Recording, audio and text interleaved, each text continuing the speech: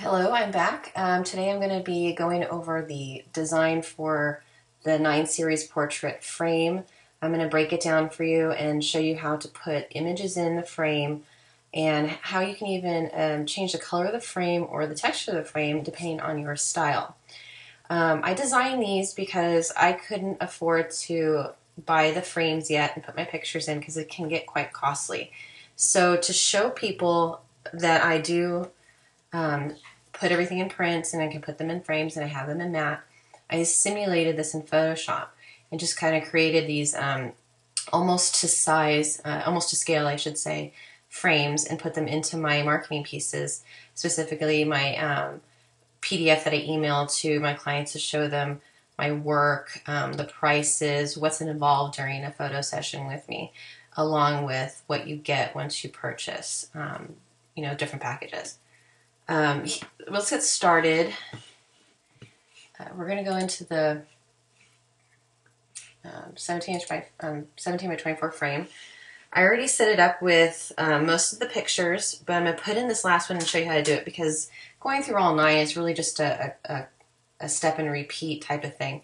But if I show you just one image, you'll get the idea. I've already opened up everything I'm going to need for this. This is the last image I want to put in. It's I have it set up as actual size, but you can go in and change the size of the image before we put it into the frame so that you don't have to do as much scaling. So I'm going to show you how to do that.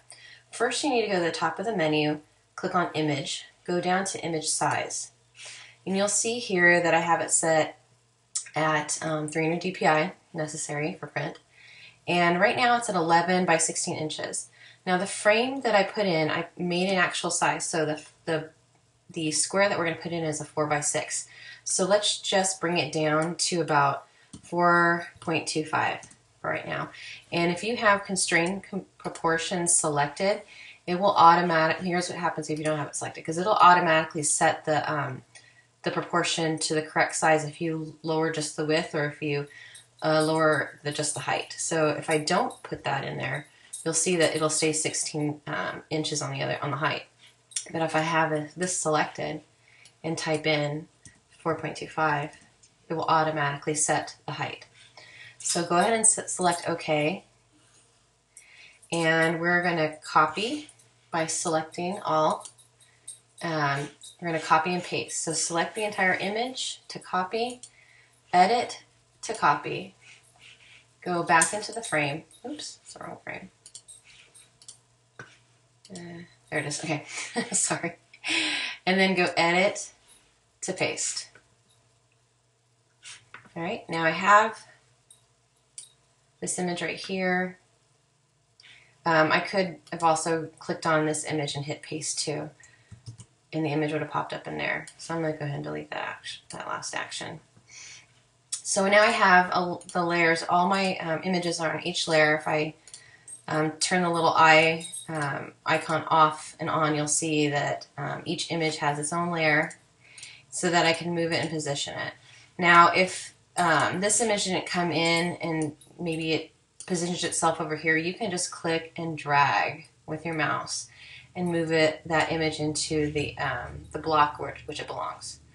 Now, if you find that you have arranged your images and maybe you just don't like one because if you don't like the image and you want to try a new one, like I don't particularly care for this image right here. I think it kind of looks like she's talking on the phone.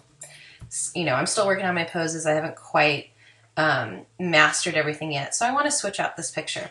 I'm going to go to that layer and I believe, let's see, it looks like it could be this one down here. I'm going to click it on and off just to double check. Okay, that is the image I want to delete. So I'm going to click on this little preview box on the layer, hit select all or Command A if you want to do the keyboard shortcut, and then I'm going to hit delete on my keyboard. It takes a few minutes, and there the image is deleted.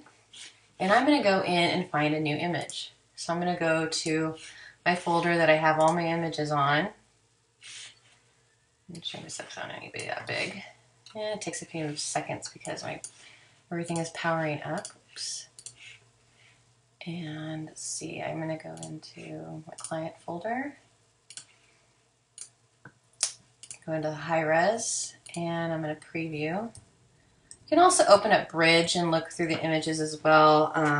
Is another option to have that on the ready in case you want to switch out a picture. So I'm going to quickly go through these and see which one I like the best. I don't believe I have that image. Oh, I do? Okay, I do have that image in there. So let's keep looking. I need to get a vertical, not a horizontal. And I believe that one's in there as well. Yes. Let's see. I kind of like that one. She's kind of a good shot. I think it's a nice compliment. So I'm going to open up this image. And we're going to resize it, image to image size. And I'm going to reduce it to 4.25. And hit OK. And I'm going to select all. Edit. Oops.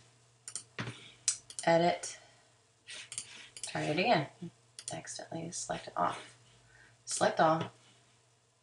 Edit to copy. And go back into the frame and hit edit to paste. Now, it's probably somewhere right here in the middle. It'll always paste something in the middle. So I'm going to click and drag, and here's my image. And I'm going to move it into position. I like to center things just above the head.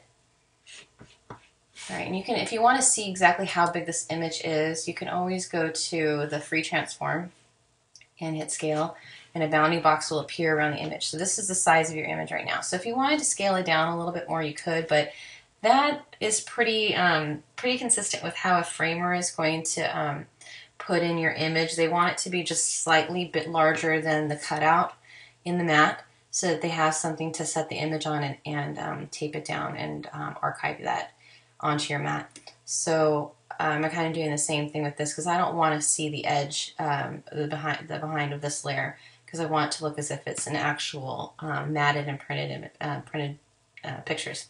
So I'm going to hit return to delete that, make that bounding box go away. I'm going to move my arrow key because I want her to be up just a little bit higher, just to the tip of her head. Now we have all our images here. Say you want to kind of rearrange the order of the images that you have it in. You simply need to click on the layer. See, I'm going to move this image around, this one on the bottom right hand corner, and I'm going to switch it with the one in the middle. And I'm going to look for the middle image. Probably should label these now so that I can find them a little more quickly. Oh, here's the middle image. So I am going to click on that layer and move it over and swap out these images into the different box and go back to our new center image and move it over. Now I'm just using my mouse, but you can also click on that layer and move it with your little arrows on the arrow keys on your keyboard. So I think I like that a little bit better. And maybe I want to change this frame. You can change the color. You can actually add a texture to it.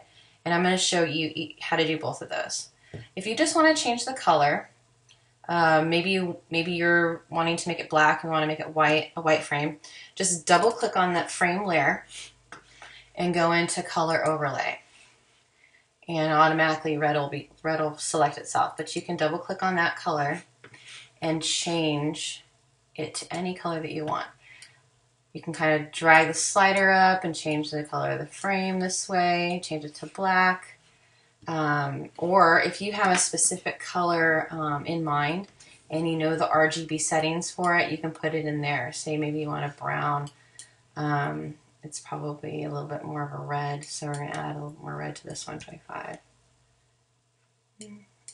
No, it's not quite there yet. Let's see. Yeah, it's probably better in there. Maybe you want something a little more of a brown. Brownish gray, it's looking a little red. Well, you can type in the web color, you can type in an RGB color. If you know CMYK color, it won't matter because this is not going to be printed. Only print would need to use CMYK, but we're digital, so we can pick it as an RGB color. So just select the color that you want, hit OK, and hit OK again from the layer style. And now you have a new color for your layer, for your frame. Now say you want to add like a texture and make it like a wood grain. You can go into a site like iStock.com or iStockphoto.com, show you right here, And you can buy stock images. Now say you want to put in a wood grain. Let's type in wood grain and, oops, grain. I'm not a very good speller or typer at the same time. So type in wood grain, and you want it to be a tile pattern, because you're going to have to repeat this, and if it's not a repeatable pattern, you're going to see the image in little tiny blocks, and it's not going to look right. So we're going to put in wood grain tile pattern and hit search.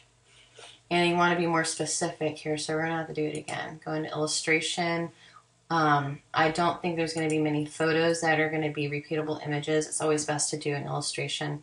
And some artists are very, very good, and you can find a good illustration that looks so close to a photo. So I'm going to type in wood grain tile and hit search. Okay. Now, I picked this one. I liked the color choices we had here, and I purchased this image already.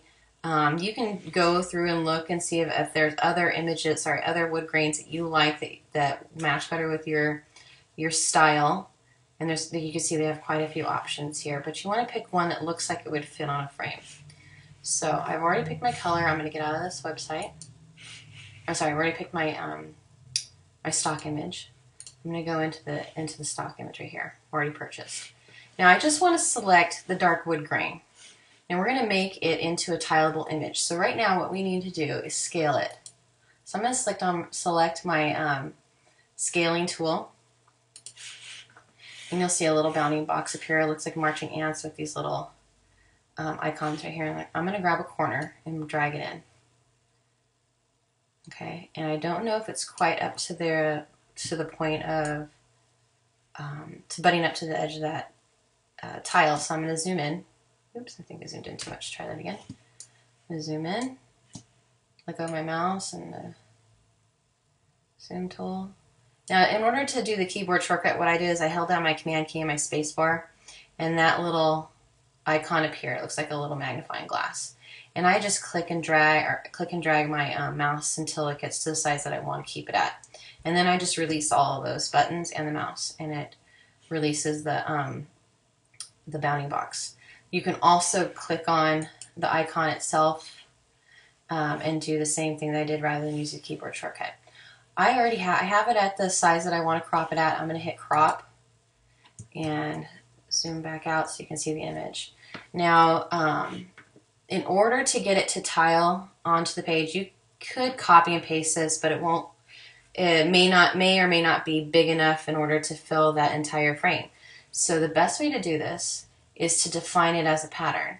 And we're going to go to Edit, Define Pattern, and it's going to select that thumbnail and type in a name for this particular tile so that you will always know what it's called. I'm going to call it dark wood grain. And I'm going to hit OK. Now I'm going to go back into my 17 by 24 frame, and I am going to hold my command key down and click on the frame, the little preview icon that's on the layer, and you'll see that the marching ants are going to appear throughout the entire frame. It's now selected. That's what this means. We're selecting just the frame. And I want to fill this frame with my new wood grain, so I'm going to go to Edit, to Fill, and I'm going to use my pattern. So I'm going to go on to Use, select Pattern, and I'm going to select the custom pattern. Now wood grains are going to be selected for me because one, I've already done this, and I have one already selected in here, but I added another one while I was just demonstrating to you. But the last one that you entered in, you defined a pattern, will show up at the very, very bottom of the list. So I am going to select wood grain, dark wood grain. I'm going to hit OK.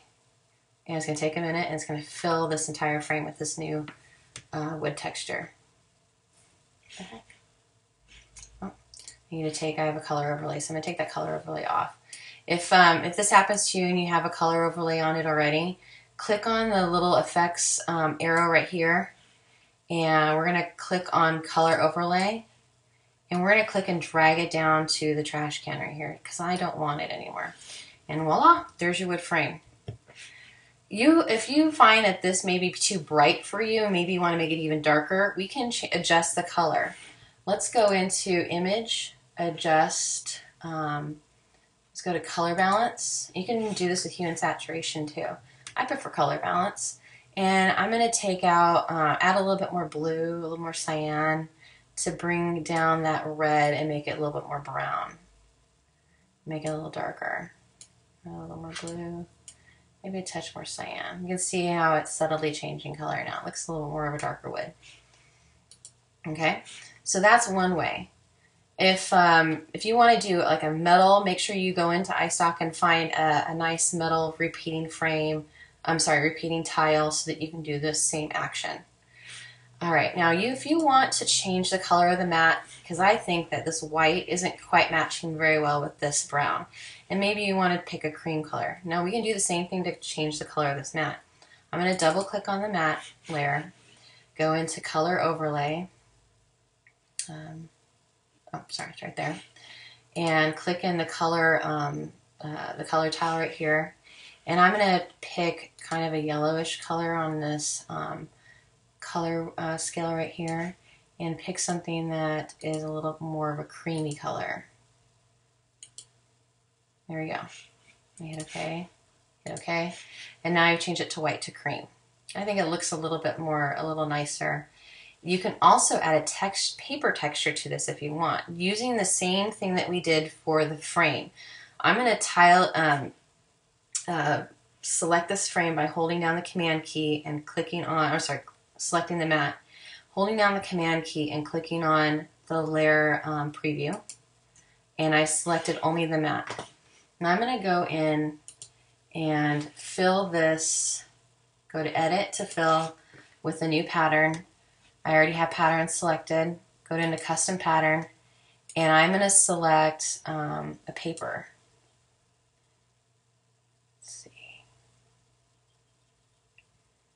Oh, here it is. Gold vellum, maybe? No. Let's do parchment. That's kind of neat.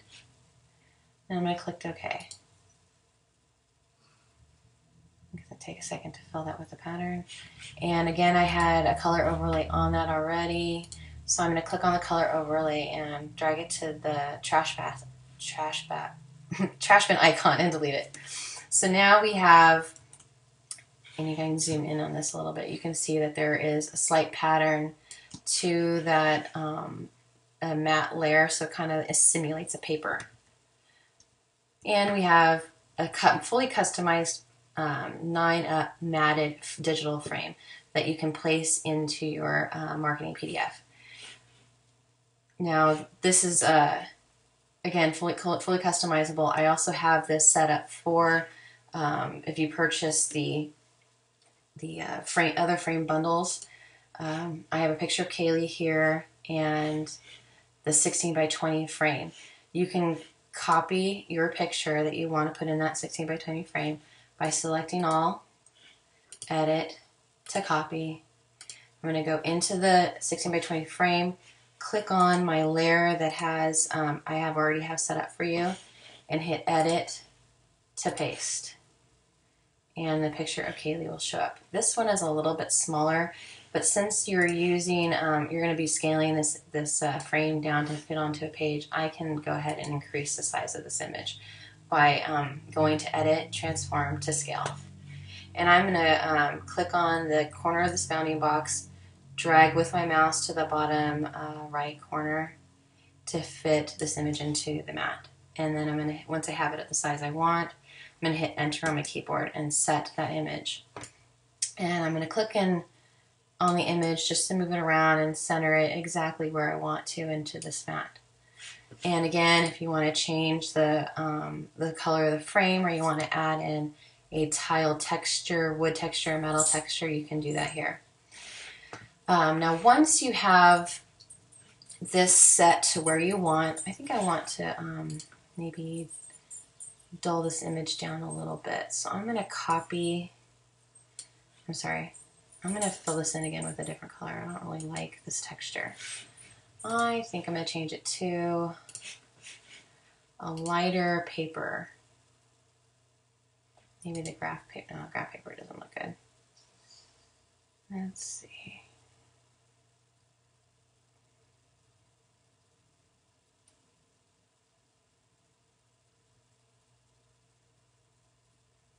Oh, I know.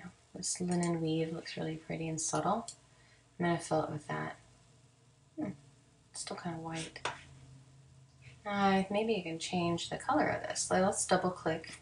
I'm going to deselect, hit Command D, or you can hit select to deselect so that you're not, you don't have the frame selected because you don't need to anymore. And I'm going to add a little bit more color to this. I'm going to hit edit to adjust to color. I'll go hue and saturation for this one.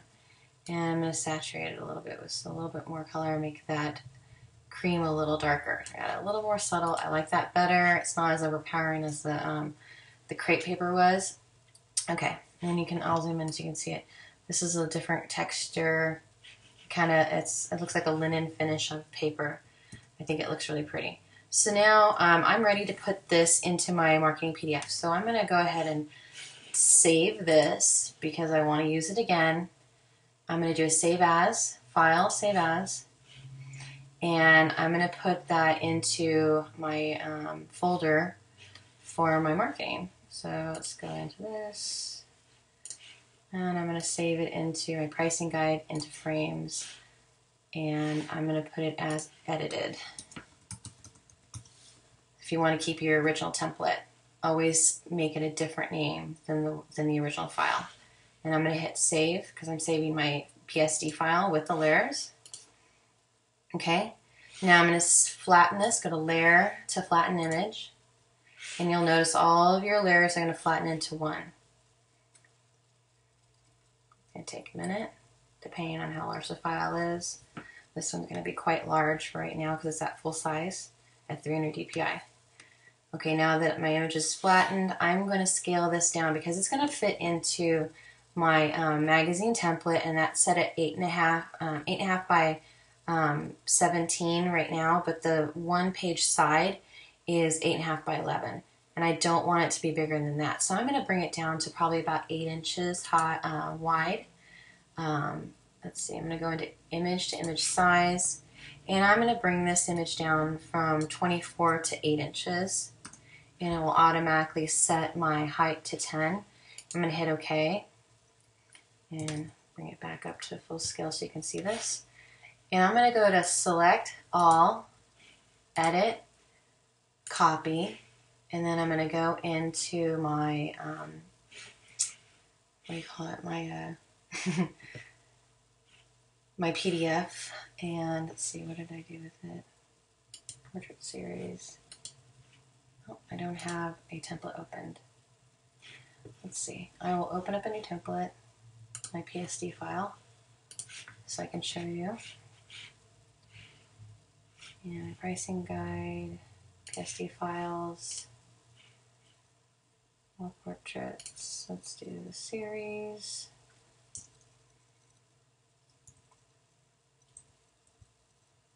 Series, there it is. And I'm going to hit open.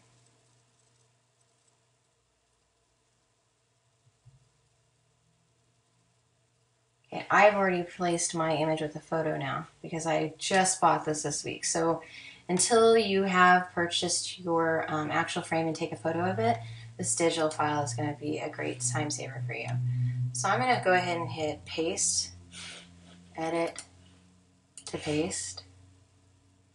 And I'm going to, now you can see the image appeared right here and on its new layer. And I'm going to label this and line up series, frame. Okay, and it's obviously, you can see it's a little too big for this page. So I'm going to scale it down. I'm going to hit edit, transform to scale. Hold down your shift key on your keyboard and select a corner of the bounding box and start dragging it down to the size that you desire. I'm going to release my mouse, release the shift key, and hit enter on the keyboard because I like this size, and I'm going to place it on my page. Okay. And again, I'm just eyeing this here. I want to add a little drop shadow because it's just not showing up. It's looking kind of flat. It doesn't look like it's, kind of up on the wall, which I'm simulating this idea of this background being a wall. So I'm going to double click on my new 9 series frame, and I'm going to select drop shadow. There's drop shadow right there. And just to exaggerate again and show you where the drop shadow is showing, you can see that it appears right here now in the corner of the frame. You can adjust the angle at which you want to have it. Say you want your shadow to appear to the left, or maybe you want it to appear down at the bottom. Now this depends on where you see light hitting this image, because naturally if light is hitting down, the shadow will cast down from this frame. If light is hitting from this angle, you're going to have to adjust your angle in the degrees so that if light was hitting here, it would cast a shadow this direction. And same goes here. If you have light coming from this direction, the shadow will then cast this direction. And you can just adjust it there. Now I'm going to go back to adjusting my shadow to the right. I think I like it there better. And it just seems too dark because you can't, not naturally will the shadow appear quite this dark unless it's really close to the wall, the intensity of the light that's hitting it. I'm imagining that it's window light. It's very soft, so I'm going to bring this down to probably about 35, maybe 40. Still looks a little too light. And the distance, I like to leave it about 20, and same with the size at about 20, 25. And I think right there looks pretty natural. And I like the definition and the effect that's coming. That looks like it's just slightly off the wall. And that the thickness of that frame is a little bit, maybe probably an inch or two. I mean, not an inch, half an inch of thickness for that frame. And I'm going to hit OK. All right, and maybe I want to change the text because it's just kind of bumping up a little bit here. I want to put this all on one line. And then I want to center the text. I hit Command A to select all that text. I'm going to go up here and center, click off, and move my text down underneath my frame. And I want to change the color because white on this cream is not working. And I'm going to hit Command A to select all my text. Or you can use your cursor and click and drag across. I'm going to change my text to maybe a gray. And let's see, I'm going to select this dark gray and then hit OK. And there is your text. All right. And maybe I don't like the color of this background because I think it might be clashing with my matte. I'm going to double click on this layer and fill it with a new color. So I'm going to hit double click on that layer, color overlay, and change the color of my wall, maybe to a nice neutral gray. Make that frame pop out a little bit more. Good. There we go. Hit OK. And there you go. Now we have a new frame. We have it customized to your look, and it's now placed on your PDF. All right. I hope you have fun making your picture frames, and I'm going to go off and do the next tutorial. Have a good day.